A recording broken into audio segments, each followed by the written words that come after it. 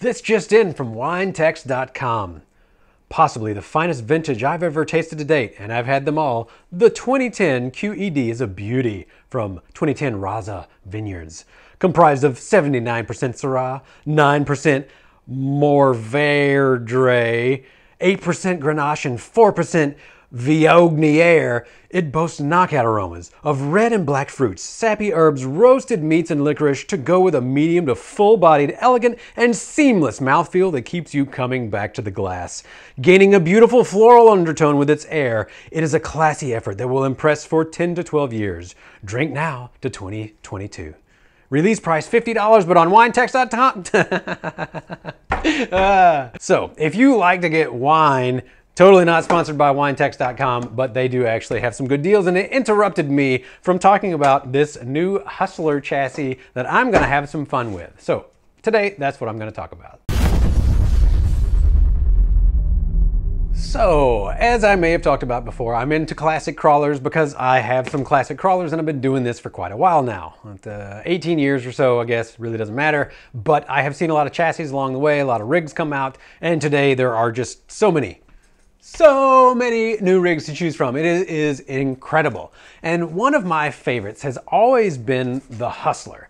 So this is what back in the day a Hustler would look like. And a lot of people would use Clodbuster axles. This one has the XTM, I believe. These were XTM axles that came out. But it's a super class crawler. So 3.2 inch rims. Let me make sure, it's been so long. Oh my God. 3.2 inch rims, essentially like Emax, the old Emax size rims, and if I remember correctly, an 18.5 inch wheelbase, I believe is what our limit ended up settling on.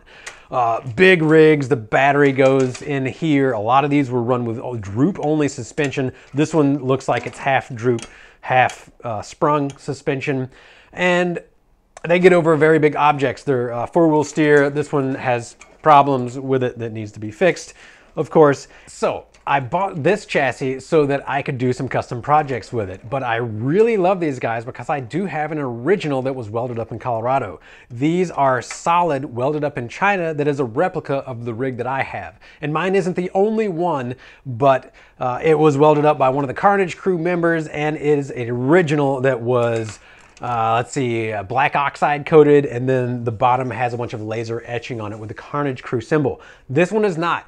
I don't care about hacking this one up, and so I got this rig to hack up, and then I learned that RCP Crawlers still had a few Hustler chassis on their website, and they were on sale. I don't know if they still have them because I bought a couple of them, and so yeah, here's our sticker sheet. RCP Crawlers, rcpcrawlers.com is where you would find this. rcpcrawlers.com. But I saw that they still had some new in package, and these guys are heavy, they're solid. Like I said, this is a beefy ass chassis. I just dented my table. Not really worried about making something that's modern out of this. So what am I gonna do with this? What is my plan?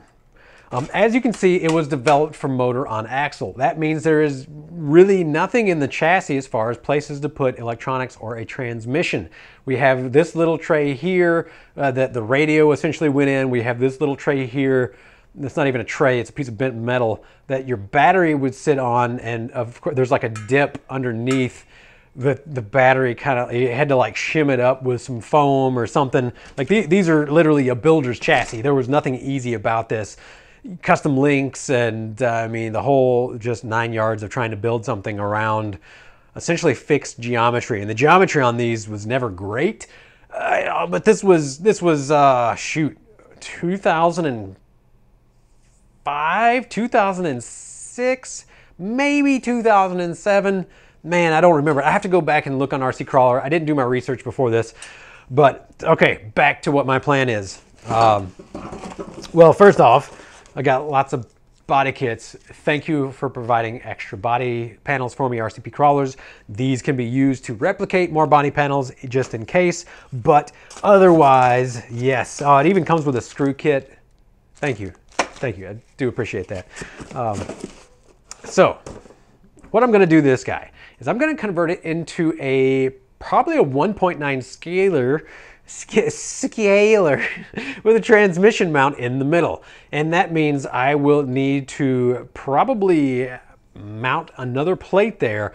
I might completely cut this out. I definitely have to cut this out so that our drive shaft will clear, unless, ooh, all right. Does it actually fit? It may not be an easy way. That's a problem with these chassis, is just getting things in is a problem. Oh, oh boy. All right, so this is a too-low transmission from Team Garage Hack. And it looks like with minimum effort, yeah, I'll probably have to cut this nose piece out. But with minimum effort, I'm going to be able to drop a sacrificial skid into it, if you will, and mount a transmission. Yeah, I'll have to cut this plate out. Maybe I'll have to turn the transmission around because we don't want the rear to be digging and pushing the front. It's like some fancy game of Tetris here. Yeah, there's no way around it. I'm gonna have to cut this nose out. No big deal. That's why I got this extra chassis and this extra chassis and then the other one that's also the same chassis on the shelf. If you want to do one of these projects yourself, like I said before, rcpcrawlers.com did have them in stock for less than $100 a piece, which for a sweet tube frame is pretty dang inexpensive, if you ask me. I know you didn't ask me, but I'm telling you, if you're looking for just a really cool old classic project, these are going to be pretty sweet. Now, what I would like to do is actually give myself more mounting options for the links. And to do that, I would probably like to go to modern geometry. I will use a modern skid plate, like the one found on the Team Garage Hack. As you can see, instead of the lower links being wide, the lower link pockets are narrow, both front and back. Not only does this make the roll center really nice, this actually gives the anti-squat a good position and creates less places for you to hang up as you're, going over the rocks. That kind of stuff.